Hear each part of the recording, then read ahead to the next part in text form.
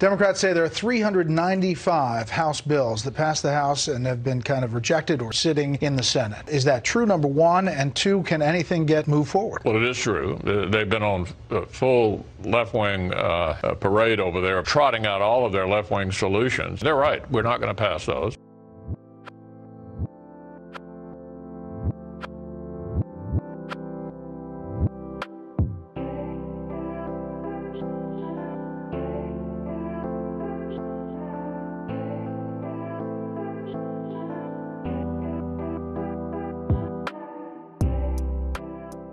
I know that there's a lot of work ahead, but the truth is, especially in the Senate, Mitch McConnell blocks a whole lot of what happens and what doesn't happen. And removing him will allow a lot of progress immediately. And so I'm going to Washington with a big coalition that will not accept the status quo. So we're going to get a lot of work done in short order there.